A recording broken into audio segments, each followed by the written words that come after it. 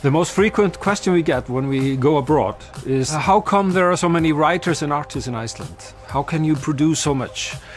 And it's a difficult question. We have no clear answers, but my only possible answer has always been that Iceland is quite a special country and it's quite creative in a way.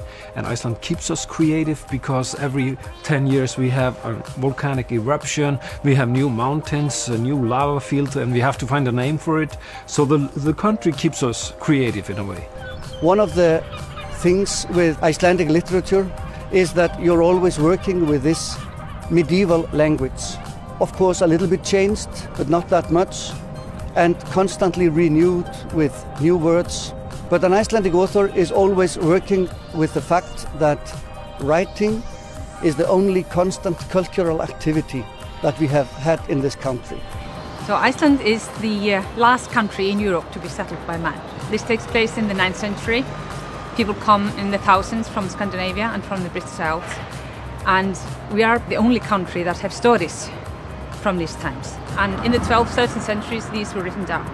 And this vast treasure chest of Icelandic sagas is what I use to write my stories. One of the things that defines Icelandic culture and existence is the fact that we are on an island up north in the Atlantic. At first, you would think, oh, it means isolation. But for an islander, the ocean isn't only a wall, it is also a road.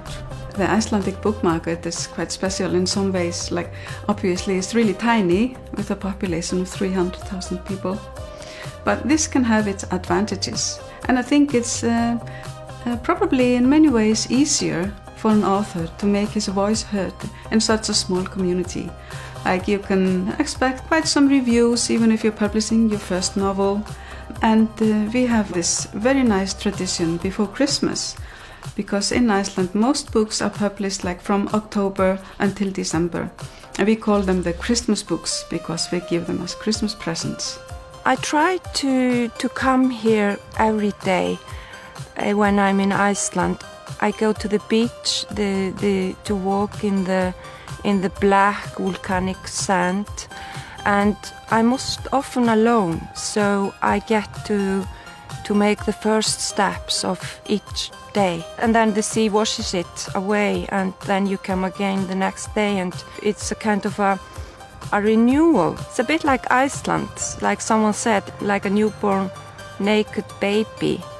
Yeah, Iceland is like a human laboratory.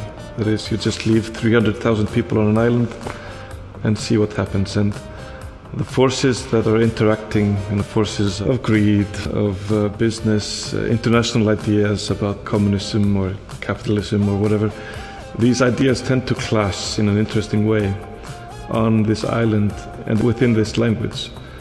And I've found out that sometimes I feel, I should be in New York to be where the big ideas are happening. But then we had like the sixth biggest bankruptcy in capitalist history. So, we can understand that by being here. I consider myself quite lucky because I came along and I started writing in early 90s, and then they started putting more money into funds for writers, because since 1990 we've had 1,312 novels translated into other languages, so it's quite a lot. So we have a whole generation, maybe 2 or 3 generations by now, of writers who are professionally really committed to this craft, and we can see the results. I think the reason Icelandic literature survived throughout the centuries and why we have such a great cultural scene in Iceland today is due to the openness of Icelandic culture. We have always been ready to embrace influence from abroad.